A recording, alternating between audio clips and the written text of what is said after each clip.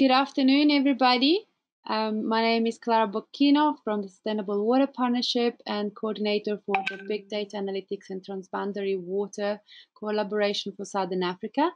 Thank you all for joining us for the second seminar in this series, which is being produced by the IBM Research and the Sustainable Water Partnership.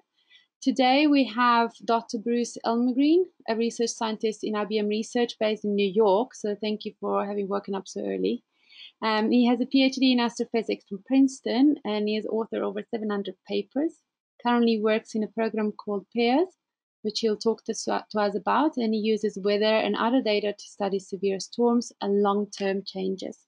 Just like we did the last time, I am not going to unmute the participants. You're all been automatically mute on the beginning of this broadcast, because we would like to give our presenter the chance to give his presentation. Nonetheless, Bruce has agreed that if anybody has any pending questions, you're welcome to ask them as he speaks, maybe by raising your hand or typing the question in the opposite section. And otherwise, we'll have a session for questions and answers at the end. You can type questions in as you go, and then if they're urgent, maybe just note that they're urgent and I'll ask it immediately. Otherwise, we'll postpone everything until the end. So without much further ado, I'm going to give the word to our presenter, Bruce, so that he can take us through the first of two sessions on geospatial data at scale. Thank you, Bruce. Okay, thank you, Clara. And thank you, the rest of you, for attending this. I'm going to talk about geospatial data, which is very big data, and about a data platform that IBM has put together to help people use this data and make sense of it. So this first lecture, geospatial data at scale, will cover geospatial data in general, and then using PAIRS Geoscope, and I'll show examples with a graphical user interface. And in particular, we'll look up close at some droughts and storms that have happened in Africa over the last decade or so. Then in the second lecture next week, I'll show you how to program and to use functions to retrieve all kinds of data and do analysis with that. PAIRS stands for Physical Analytics Integrated Data Repository and Services. It's a project that started here at Yorktown 4 or 5 years ago to integrate data and make it useful in a highly parallel platform. So you know about geospatial imaging. There's, of course, satellite imagery of all kinds, but also geospatial-temporal concerns weather, which has a time series. It may have many different atmospheric levels, different pressure levels. It may have temperature, humidity, rainfall, snowfall, wave height, and so on.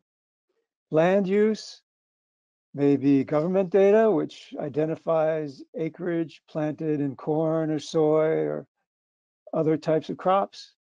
It may be farmer identified crops, maybe satellite images using vegetation indices to find where crops are growing or where forests are. Of course, there's infrastructure, which is city data or street data.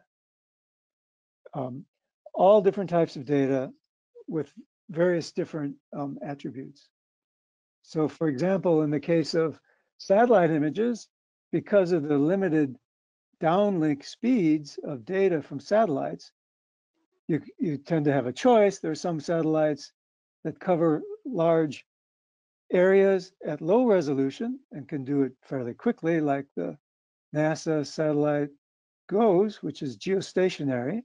It just hovers above one point of the Earth, and every half hour or so, it sends down an image of a whole hemisphere or a blow up of a hemisphere at 1 to 4 kilometer resolution. At the other extreme, there's the European Sentinel satellites. It has 2 of them, satellites 2A and B, with a resolution of only 10 meters at short wavelength. But it may take 5 days to visit a single place twice. And if it's cloud covered, on the time it visits, it may compile data from 10 days to pick the best pixel without cloud cover. So there is this choice. High resolution satellite data tends to come infrequently. Low resolution satellite data tends to be more frequent. Weather data is usually simulation data, and it's as frequent as they can make it, depending on the size of the data. Weather data is enormous. Not only the different types of data, but it's three-dimensional, it's in time. Typically, it's useful to have weather data posted every hour. It can extrapolate days into the future or hours into the future.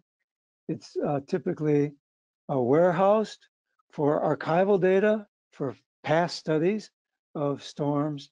So the ECMWF, that's the European Center for Medium Range Weather Forecasts, produces several hundred terabytes of data per day. Now you know that you can search the web for many billions of web pages within seconds. That kind of searching is fairly easy. There may be keyword searchings. You can search for very structured data, typically words. Similarly, for business transaction, these might be files on some kind of computer that a bank may have or a business. Again, searching for words or numbers or header files, metadata, that can go quickly. Social media data also based on words, based on image recognition turned into words, that can be rapidly searched. But geospatial tends to be images. How do you search for a particular thing in an image? There may be header data, metadata, which tells you the place and time of the image, but not necessarily what's in the image. So it's often very hard to search. It often comes in separate files because they're images. Maybe they're street images from a camera. Maybe they're satellite images. File management is very difficult, especially for extremely large amounts of data. So PAIR's Geoscope contains nearly 5 petabytes of data, and the key point here is that it's curated. That is, it's put in a standard format. It's received and put in this format once, and then everyone can use it many times, all relying on that same format. It has thousands of data layers, and a layer might be, say, temperature or pressure or elevation or wave height, all as a function of time, typically. It has the option that users can upload their own data and curate it similar to the way that the system already has data. And it also contains analytic capabilities of various types, as you'll see. So for example, you can answer the question stated here, show me agricultural areas. So now that may involve data that's crop surveys. It may involve vegetation indices. Where the amount of rain, okay, so now that's weather data. Rain typically comes every hour. I want the rain in the last month. So now I have to integrate over the last month. Was 80%? Oh no, that involves a logical operation below historical averages. And now that involves integrating for the last month or the last 10 years, or maybe integrate for all of the Januaries in the last 10 years. So I want to know relative to January. Now you see there are various kinds of data involved in a question like this, and there's logical operations to exclude certain data. And we don't want to just call up thousands and thousands of files and do the integration separately every time. We like to have all that data stored so it's at our fingertips, and I can do operations on the data where it's stored without actually moving the data. So we need logic, we need arithmetic, we need easy retrieval at the data, which means in the node where the relevant data is stored. Pairs contains many kinds of data, contains, as I mentioned, satellite images of various types, contains climate or weather forecasts, There's wildfire data or data on active fires, land use, cropscape, for example, the types of crops planted, that's usually a government provided data set, soil properties, elevation.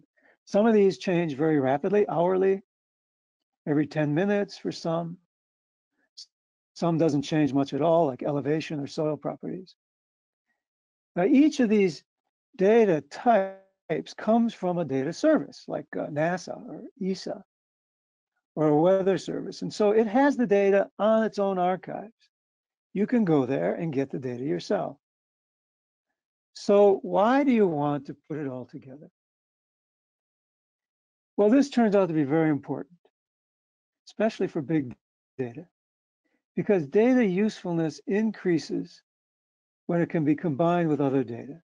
As you saw for that query, I'd like crop data or vegetation data. I'd like weather data. I'd like to do things with that data, like integrate it. I may want to combine that with maps of cities. I may want to combine that with income levels or sensor data. It's useful when it's combined with other data.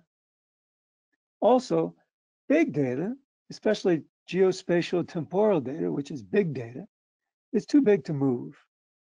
At a typical disk drive read speed of 100 or 700 megabits per second, it takes a day to read a terabyte worth of data from that disk. So you can't take terabytes from data archives, bring them to your computer, and do interesting interrogations on a minute or hourly basis.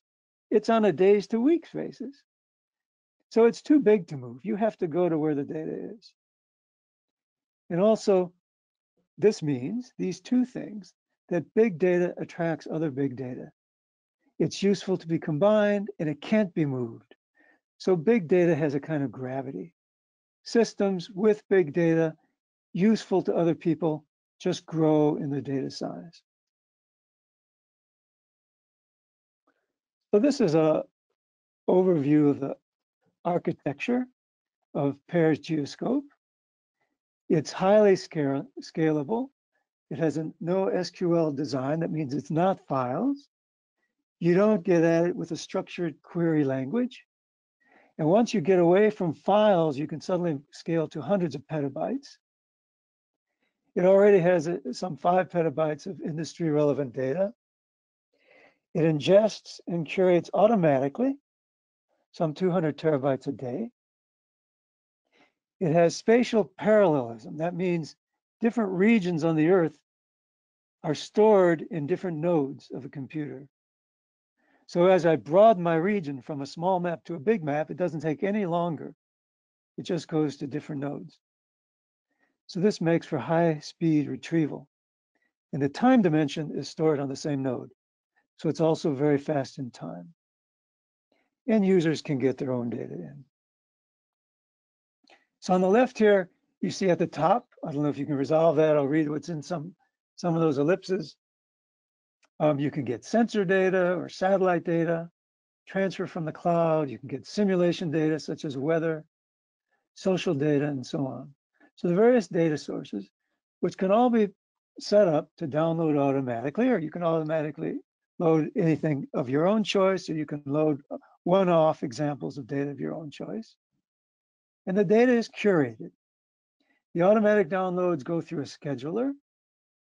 The curation involves assigning a key to every data value.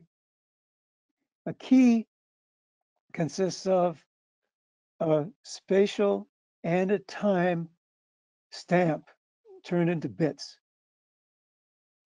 Then it's put this on a grid. You'll see in a minute what this grid is. It's a universal grid on the entire longitude latitude system for the whole Earth. It takes away the metadata, which could be the satellite name, it could be the time, the solar angle, it could be into the green and Dr. Santosh Ramcharan was sitting there and he was saying, I could give you a gram of this and I could get a gram of that. And I was like, did I just stumble into a drug deal? I hear someone speaking. But actually was talking about very Sorry specific, about that. It seems somebody has logged in as a that is going to talk to and yes, they've just muted themselves. Thank you. Let's see. You can carry. Okay, so I'll keep going. Yeah. Okay. I was just talking about metadata. It has to take that and put that somewhere else. So if you look in the middle box, the metadata goes into a relational database where it's easily retrieved in the usual way. But the data itself, the large volume in this key value storage is put into HBase type database, which is part of Hadoop. And also part of that, you can get a Spark data frame and do analytics there on the data. You can access this. Now, if I go in the bottom, users are all those little ellipses on the bottom. They can access this through open application programming interface or software development kits, plugins. You can use Python inside Dockers with PyTorch, Jupyter notebooks, all kinds of familiar user interfaces, which then access the data inside the data store. So it has data coming in from one side, the user coming in from the other. The data is handled automatically to put on this grid. The user has familiar tools which launch jobs, which actually touch the data where the data is. So a little bit more on the architecture. The data are stored in a hierarchical coordinate grid. So hierarchical means the smallest pixel is a millionth of a degree, and then it goes up by factors of 2 until it reaches about 8 degrees. So there are 20-some levels of factors of 2. The spatial grid is organized in this Z order, and you can see a little picture of that in a quad tree. Z order means that neighboring pixels in this factor of 2, power of 2, or power of 4 in area, a grid, are next to each other in storage. Those numbers there are actual bit values, and the most significant figures of bits correspond to the largest areas, and the least significant figures, which change the most often, correspond to the highest resolution, smallest areas. So the bit, which is a long sequence of bits in the spatial key, corresponds to a location. And for similar numbers in that bit string, you have similar locations. And this makes spatial archiving very easy so that neighboring regions in space are stored together in the computer. And that's how they can be fetched easily. Or if you go to a very different region, it's on a different node. Also, time is part of that bit string, where a number of bits designates time to the nearest second, starting from 1970 and going plus or minus many decades. Time sequences at the same position are quickly retrieved because they're located together in storage. So for example, 14,000 timestamps, which is hourly data for about a year and a half. For two different quantities, maybe temperature and humidity, at the same position can be retrieved in about 1 second. So examples in industry, for example, in the utilities industry with energy, you may ask where and when, and this is always the question, where and when. So here's your spatial and temporal data. Where and when to trim vegetation to avoid storm outages. So that may involve a vegetation map, a weather map, civic infrastructure to tell you where power lines are. Different kinds of data. Agribusiness, where and when to buy or sell commodities. So there again, you may have a crop map or a vegetation map. You may have a weather map to tell if there's a drought or heavy rains. You may have civic infrastructure showing roads and distances to nearby warehouses. Insurance, where and when are the risks? There may be elevation to show you where flooding could happen. Civic infrastructure to tell you where houses are. Weather maps to tell you flooding histories. Government, where and when to respond to a natural disaster. That could then be an elevation map for flooding. It can be humidity or rainfall to tell you where crops are dry So there might be a fire disaster to predict probabilities for fire disasters. And civic infrastructure to show you roads, to give you access, to show you houses, to tell you who's living there, so the government can respond properly. All of these you see are combined data sets, which are useful for businesses or government to do their function. And the architecture of pairs allows flexibility for use with several key attributes. It's cloud-based, so it can be accessed by anyone from anywhere. It's parallel in data and compute for wide dynamic scaling. As I mentioned, the data organization allows efficient time sampling. So that means you can do change detection easily. You can detect where vegetation has changed or where civic structure has changed to look for flooding or fires or drought. The data pre-processing actually stores the curated data. So it can be used by many individuals with few user commands, using familiar tools and an intuitive interface. So now let's visualize some data. So I read that there was a water crisis in Cape Town. My friends living there experienced this. This was very severe. It made the New York Times. People were watching this. And if I look at the reservoir water storage, you can see starting in around 2015, got less and less and less. It got really severe by 2019. So how can we see this in Pairs Geoscope? So if we go to Pairs Geoscope, get started, this is the central page. If I push get started, I have a login window, so I'll log in. And then the first thing I might see is a window like this showing examples. If I click on this, I can go to these individual examples, but I'm not going to do that. The next little link shows me queries, and you'll see some of this more. I can query particular regions, asking for, say, temperature or weather precipitation in a particular region. I'll come back to this later. I can go to Data Explorer and query particular kinds of data. So now I'm interested in that drought in Cape Town. So I'm going to type in here the word precipitation, press search. It'll take me to the kinds of data that have precipitation information. So you see below that 10-day weather forecast, daily US weather, global weather, ECMWF, many different kinds of data. I'm going to go to global weather ERA5. And I'm going to click on that data layers, which will take me inside. And once inside, I can search under precipitation. And I see this particular data layer. It's got an ID number, which is how Pairs keeps track of it. It explains a little bit what it is. It gives you a link so you can look up more of that data. It has a spatial resolution of 12. That's the 12th layer inside the hierarchy, 0.13 degrees. That corresponds to about 30 kilometers. It tells you that it's 4-byte data. It gives you 1 hourly intervals. It tells you the reach around the world, which in this case is the whole Earth. So I want to view this in Geoscope. So I'm going to click on that link. And it shows me the whole Earth for this particular data.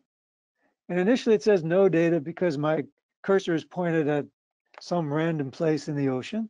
It doesn't have anything there. So I'm going to look on the right and I see that plus or minus. I want to zoom in. And here now I've zoomed into Africa, South Africa. There's Cape Town.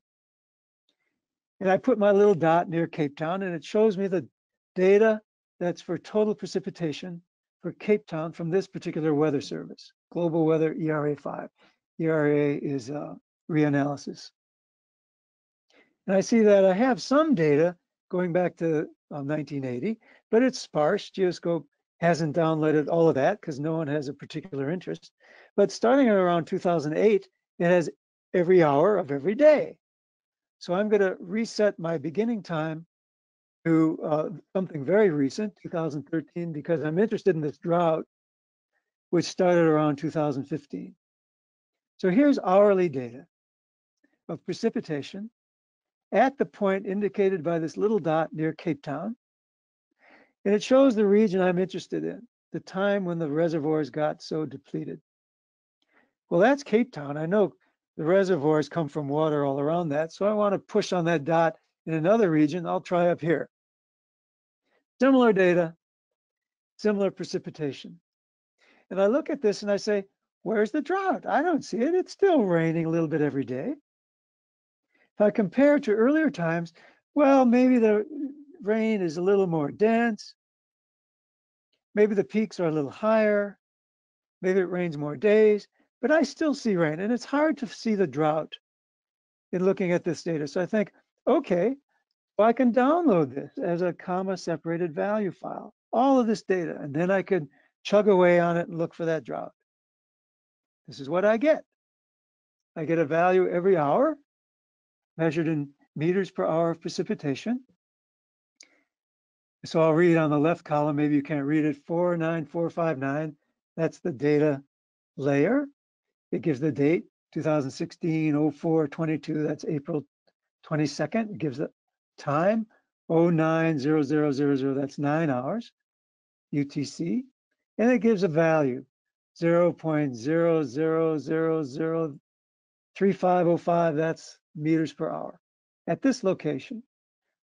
Well, it's going to be hard to see the drought this way too, because for these number of years, this is 12 years, I got 100,000 data values of an hour each one. At 15 kilometer pixels, the resolution's 30, as I said, but pairs samples that at 15 kilometers. I have 4.5 billion values. It's going to be hard to see the drought this way. I'd like to average this all together, see the drought better. But pairs can do this. For each pixel in the map of South Africa, I want to average together all the precipitation values for each year, for 12 years. And I want to find the 12-year average and the RMS for year-to-year variations. All of this can be done without moving the data. Then for each pixel, I want to difference the yearly average from the 12-year average and divide by the 12-year RMS. And this gives me the standard precipitation index for each year. And I want to just export that map to see if a particular region is high compared to the average or low compared to the average. So I've started with about 4.5 billion values, and I'm going to reduce that to 12 maps, which is about 500,000 values. That's a data reduction factor. By the time I actually have to remove any data, it's a reduction factor of 10 to the minus 4. So the standard precipitation index is a common index. It just takes the temporal value minus the average divided by the standard deviation. And here I'm going to use the European Center for Medium Range Weather Forecasts, the reanalysis number 5, which gives me hourly data at 30-kilometer resolution. Now here's a 12-year average made into a map. On the left is the average, and I could see that in the eastern part of South Africa, there's a lot of rain. In the western part, there's this red spot. Well, that's the Karoo Desert, you know of that. Not much rain there. Cape Town on the lower left has lots of rain. So what's the problem there? I see the variance, not much variance in the desert area. It's always dry. A reasonable amount of variance on the east, so it rains, it doesn't rain. Year to year, it has some variance. Cape Town has some variance too, so I'm starting to think that's in the lower left. So I think, oh, maybe this is some kind of quirky variation that they've had to give them the drought. Now let's look at this year to year. So now you see the map for every year of the SPI. So that's the yearly precipitation minus that 12-year average divided by the standard deviation. Up on the left, 2008, then it goes in sequence, 2009, 10, 11. And you could see variations. I'm looking at Cape Town, that's the lower left again, and it's blue in 2008, so it had a lot of nice rain. 2009, it's some kind of mixture of blue and red. 2010 had a little bit of drought, but a couple years later that recovered, so the reservoirs are fine. But now if I look in the bottom row, 2016, even starting 2015, which is on the right of the middle row, it's pretty red in the Cape Town area. 2016, it's red. 2017, it's really deep red. Now this is 3 years of no rain or very little rain, substandard rain. 2018 may have had a little burst there, but it's still red in the lower corner. 2019 was terrible. We can see that drought very clearly. Nowhere else in Africa is there this drought, but it's in that southwest corner and quite severe. I can do the same thing. That zeroes in on that that drought. Very easy to see. I can do the same thing for soil moisture, which is a different layer in the same ECMWF ERA5 series. And I've made the soil moisture index the same way, subtracting the 12-year average from the yearly value. And again, you can see that red, the soil also is very dry in that southwest part of South Africa. So now I notice in the news this a very severe storm, 2017, June 7th. Wind speeds as high as 120 kilometers per hour, wave heights of 9 to 12 meters. Caused death, damaged schools, flooding of homes. Can I see that storm? And in the next lecture, I'll zoom in on maps of the wind speed and show you how to do that and the wave heights. But right now, I just want to see the rain. So I go back to that same web page I had before, and I click on one of the time series, and it shows me a map in color scale of the rain at that time. This is for June 7th, and a little square on the left shows me 2017, 06, 07, June 7th at 6 in the morning. And that's a little map in blue of the precipitation rate. And in the lower left corner are the units in meters per hour. There's a blow up hourly. So that's the storm.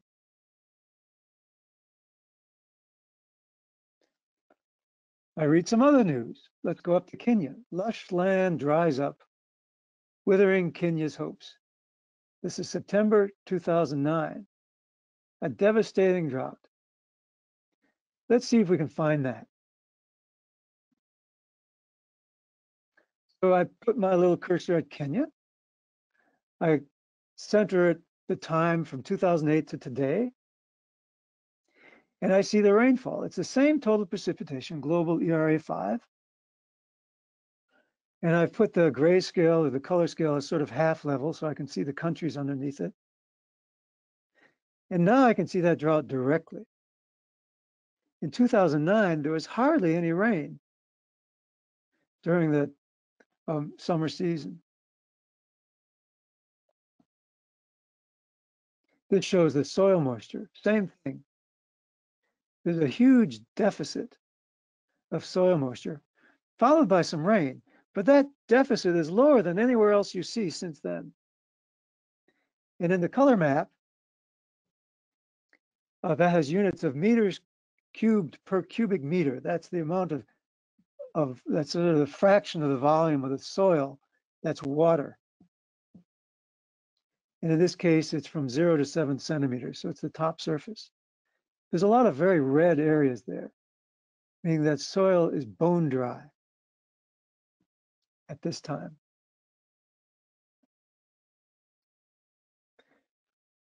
But 2018, the same area had terrible floods, beginning in March. So this says that an ongoing natural disaster in Kenya, Ethiopia, Uganda, Rwanda, Somalia, and so on, East Africa, affecting millions of people. Excess rains began falling in March 2018, following a year of severe drought, and are still ongoing as of June 2018. Overflow of dams. Nearly 500 people have lost their lives. Let's look for that. Same precipitation, and it's the same scan where you saw the Kenya drought on the left, but now I'm looking at the time of this heavy rain. And I could see some kind of drought in the low area, 2017, what they're talking about. And I put my cursor in May of 2018, where it's starting to rain. And I could look at the rainstorms of that particular day, May 2nd, 2018. And I can understand why they're having a pretty severe rain, because it's followed nearly a year of low level rain. Not as low as 2009, but still pretty low. Here's the soil moisture. It was low for that year, not as low as 2009 again, but still pretty low. There's a significant valley there with a sudden burst of high moisture in May. And that high moisture saturated soil is shown in blue at the top.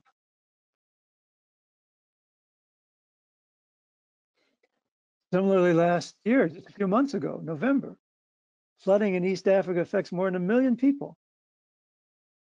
Higher than normal rainfall.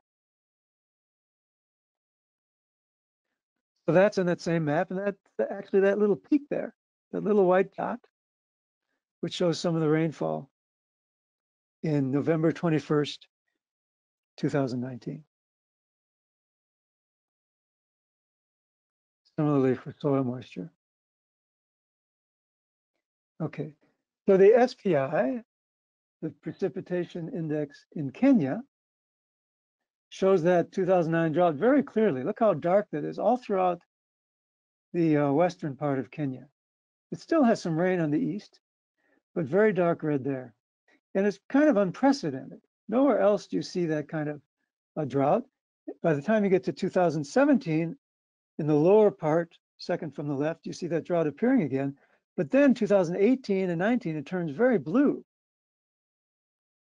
And that was a 2018 flood and the 2019 flood. You can see all of this laid out to you very clearly, integrating many gigabytes of data into maps that can be easily visualized. And here's the average and the variance for precipitation in Kenya. The average rainfall is fairly high in the eastern part. That's where that drought became pretty severe. And the soil moisture in Kenya. Again, you could see the drought in the upper part and the very saturated soil on the lower right. So you've seen that PAIR's Geoscope is a repository and analytics platform for geospatial temporal data designed to minimize data movement.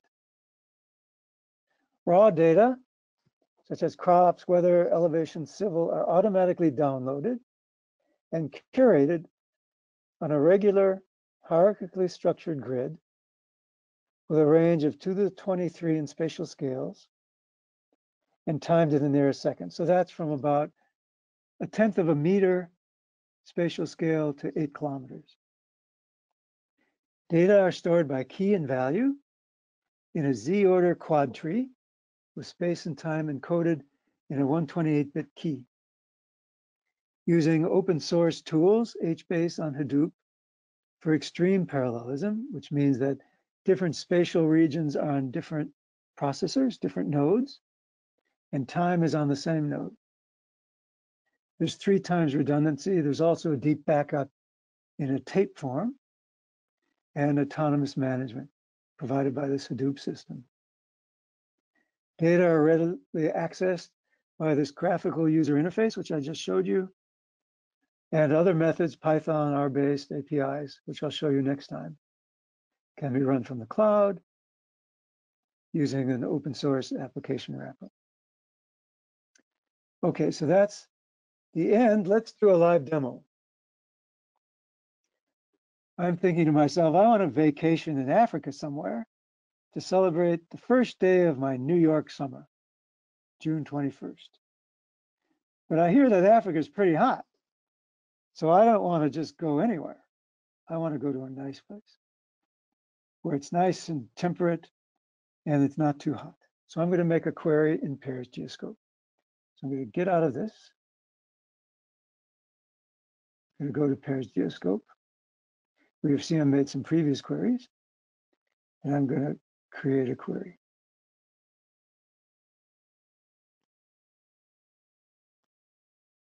So I want to select the layer. Now I have some choices. What category? Analytical, client, satellite survey, weather. And inside weather, I have more choices. Weather forecast, 10-day weather forecast, 16-day weather forecast, 48-day, atmospheric weather, daily US weather, daily global, North America, global climate, ERA 5 derived. That's a good one. I go there. Now I also have more choices. Maximum temperature. That sounds pretty good. I want to know it's not too hot for me. So I'll click on that one.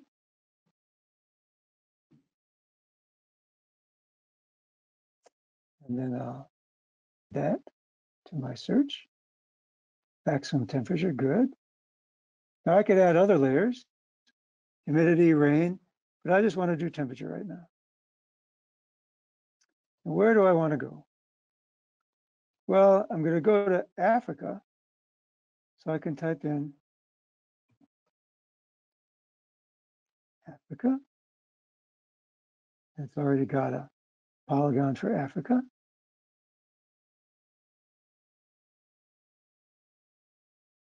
Next. So it's going to give me today, but I want to go to the first day of summer. So I have to go back last year to June.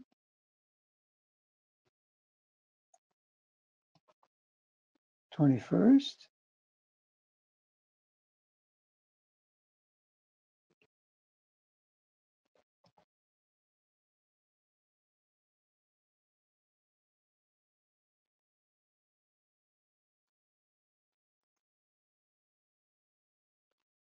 To just get that day when I'm going to visit this year.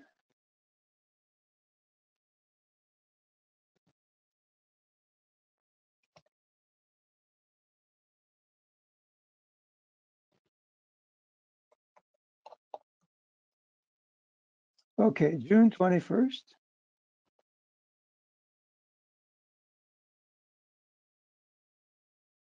Next. Maximum temperature. I don't want to aggravate that. I'll just take it like it is. And I'm going to type what this is. My vacation.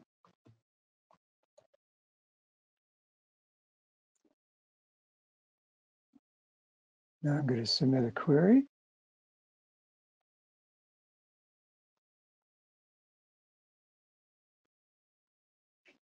Run it.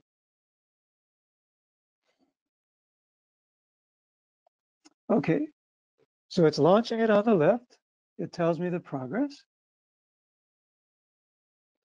And this might take 30 seconds to get all of Africa together and the temperature for a particular day.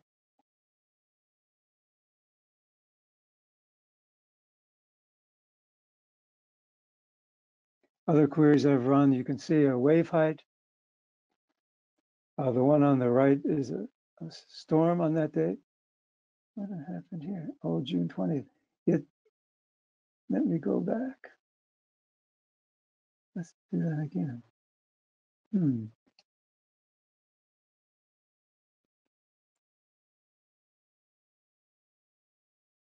What happened?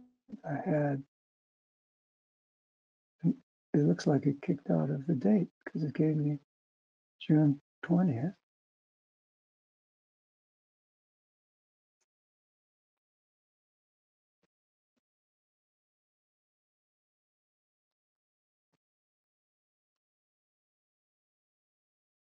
Temperature, area 5.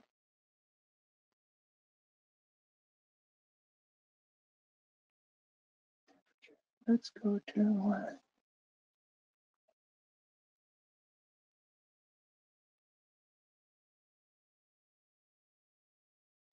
and temperature. I wonder what happened. Oh, I'm pushing the wrong button. Okay, I got that.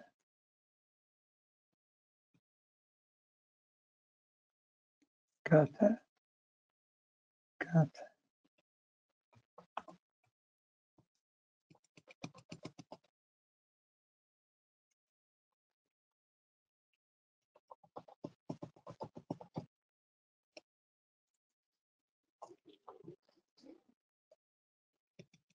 My little cursor here is giving me trouble. Let's go to, I want to pick, there we go.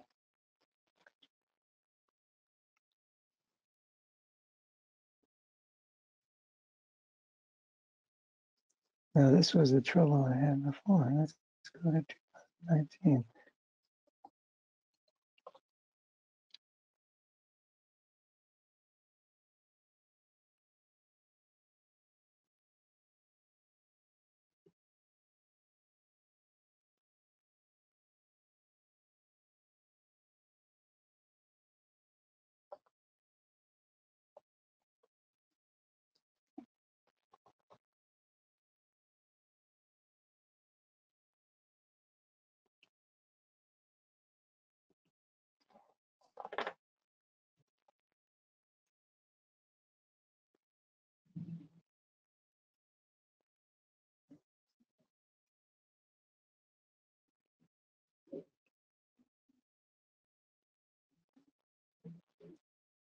Okay, so now that's right. I got the right date.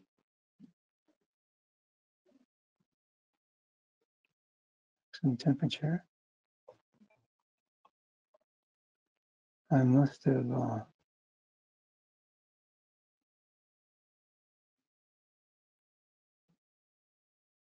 that's got the right date.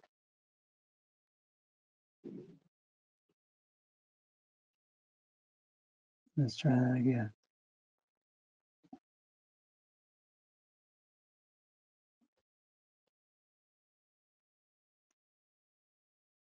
Get rid of that one.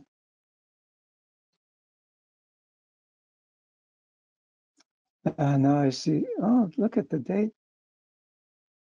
It's changed that date. Oh no, that might be today. Okay, let's see what happens.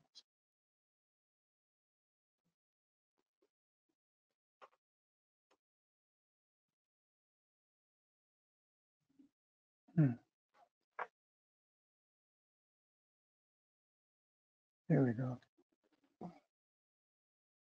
95%. There we go. That took about 30 seconds. I don't know what went wrong before. So I'm going to click on that.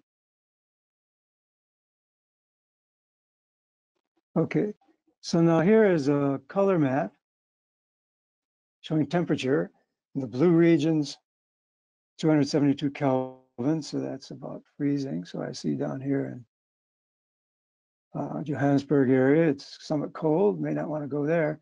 The red area is 312, that's 39 degrees centigrade, 100 degrees Fahrenheit, I don't want to go there. Somewhere right in the middle is nice. So let's see where that is.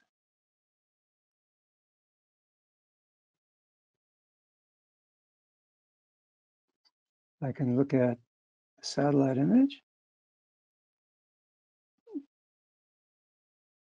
with a slider, go in and out of that temperature.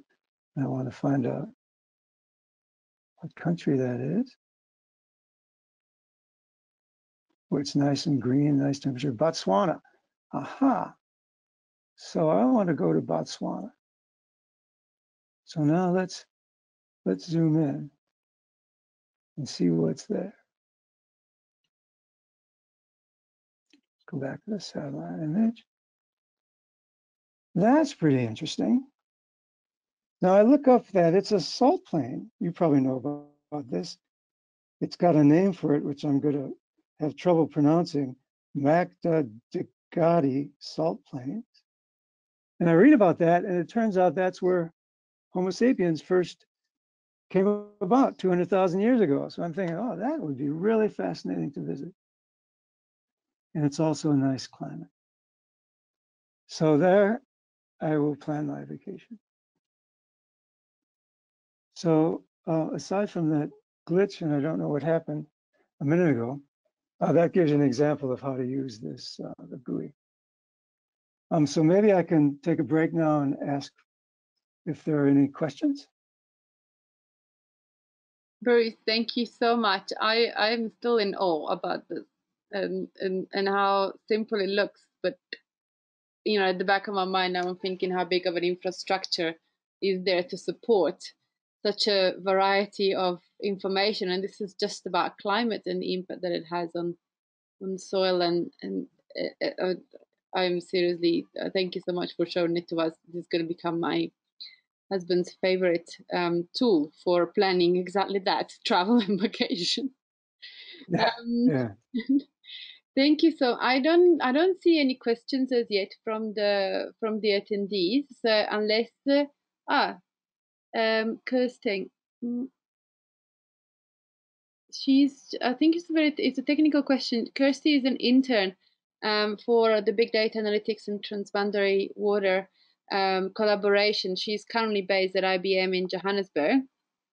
And she's saying she's logged into the Paris Geoscope with her IBM login details, but she's unable to find the ERA 5 layer.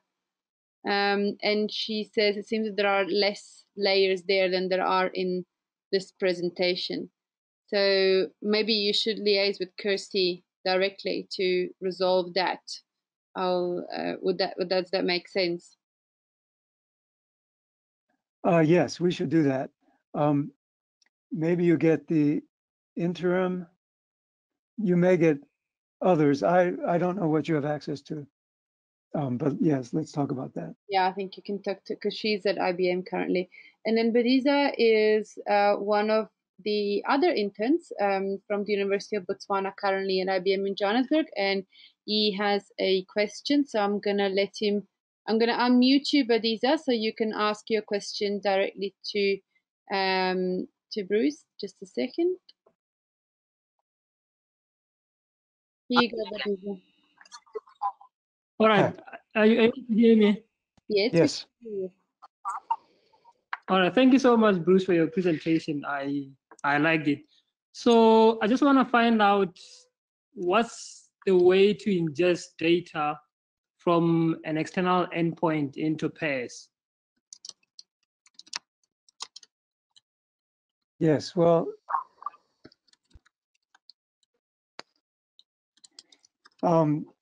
you would want to communicate with others in the pairs group about that. It would have to be set up with the user account to load up your own data.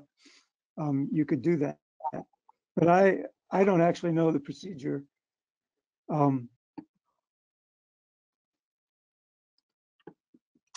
What comes in here in terms of files is converted pixel by pixel into this gridded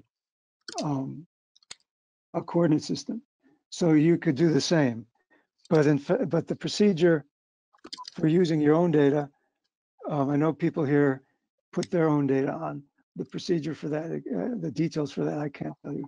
But of course, if this is a group of some dozen people and others who are doing that, I could put you in contact with that. So if you find my email and send me your information, I could answer that separately. All right. Thank you. Sorry. Thank you very much, Bediza. I'm going to mute you again. There was another question from Mohammed about the improvement of the data resolution. I mean, I don't know. It seemed pretty good as far as resolution goes. But maybe, Mohammed, you can tell us which kind of data resolution you found needs improvement. You can communicate with me by responding to my comment, and then we'll take it further with Bruce. And then there is a question from Evan Nilsson Pires. He asks, what if he wants to use that data for a specific end? Can I download part of it, acquire derivative data, or create specific models? Bruce. Okay, so I can answer that. Yeah, thank Yeah, you. regarding some of this data is still proprietary for the sources, some weather data and so on, and you could use it in pairs, but you would have to go to the original source to get the data, the full data yourself.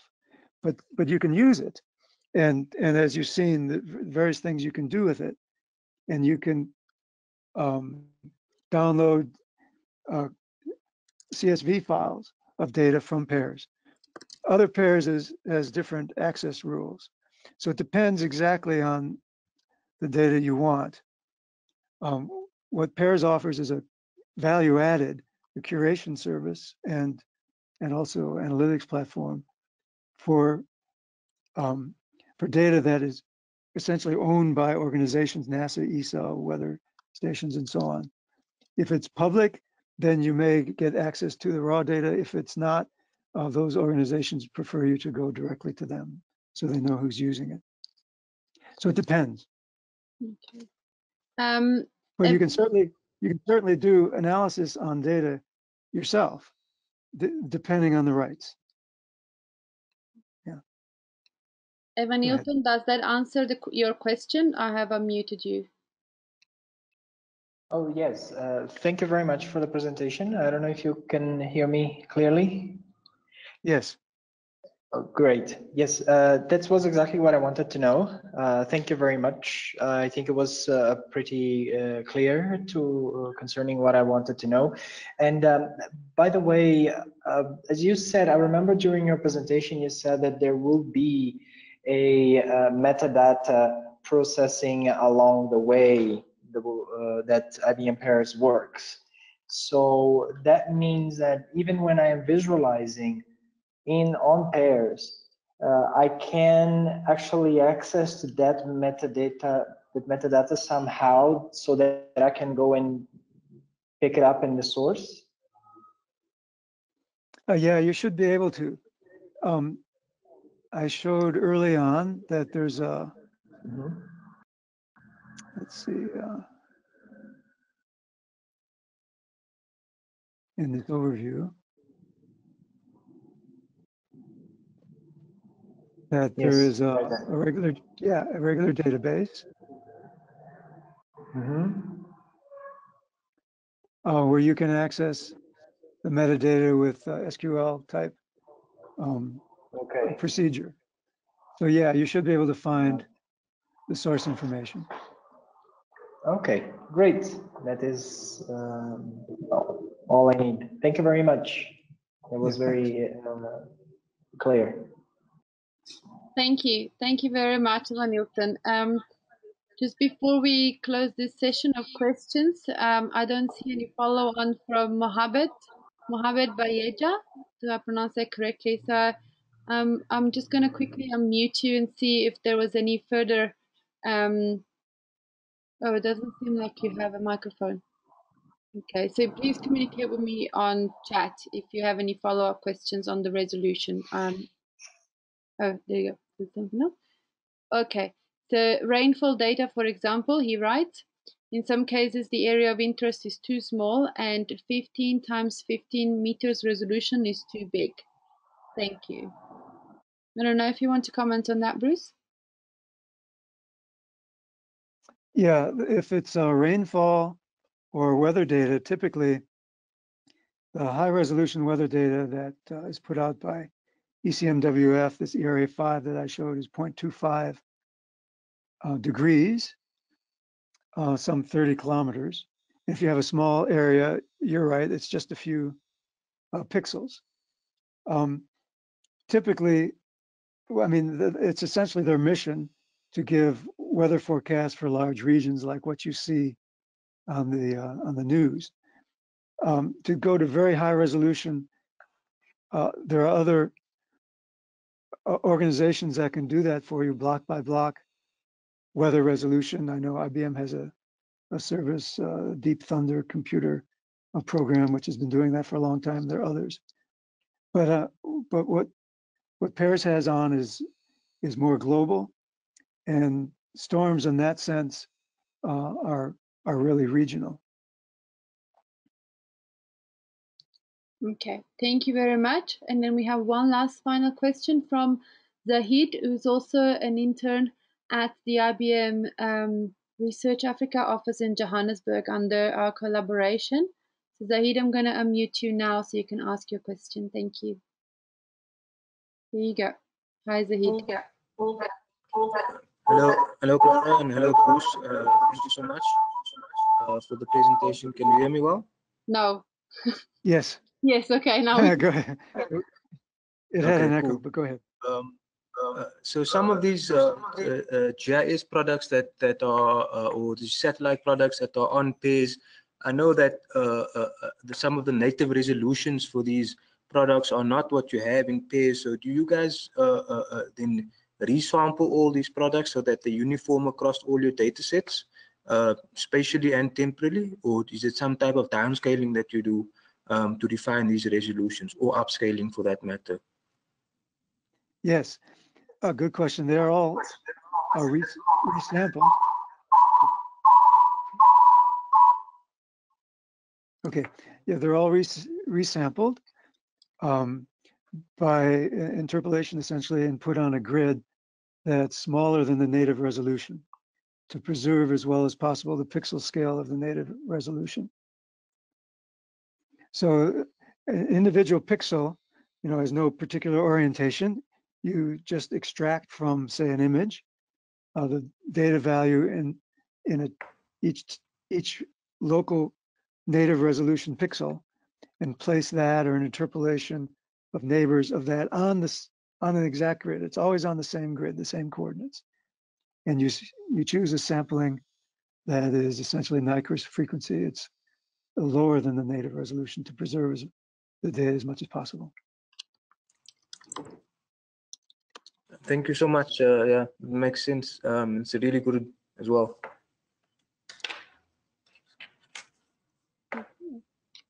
Thank you very much for all the questions. Bruce, can I give you time again to continue your presentation?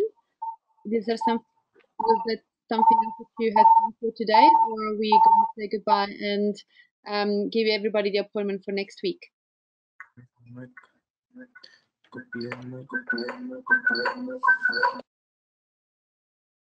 Okay, Clara? Yes, I can hear you now. Okay. Are you suggesting we continue next week? Or do you want to go further today? We have another session next week with you, so I don't know if you have completed what you have prepared for today or not. Yes, I have. Oh, okay. So that's what I was asking. Okay. So good. So shall we meet same time next week? Yes, I think so. Same time next week. So we'll have some time to digest all of this and maybe play around with the pairs system, the Geoscope, and then by the time we work with you next week, we'll have a better and clearer understanding. I must say, just before I close this, that it seems that not only me, but other people who are clearly more technically savvy than I have found this presentation really wonderful and inspiring. So thank you very much, Bruce, for your time today, especially at such early hours in the morning. And for your time again next week. Thank you to everybody who has attended, and I look forward to see you all again next week. And have very good. Thank you, Clara. Thank you, Clara, and everyone else too. Thank you. Have a great day.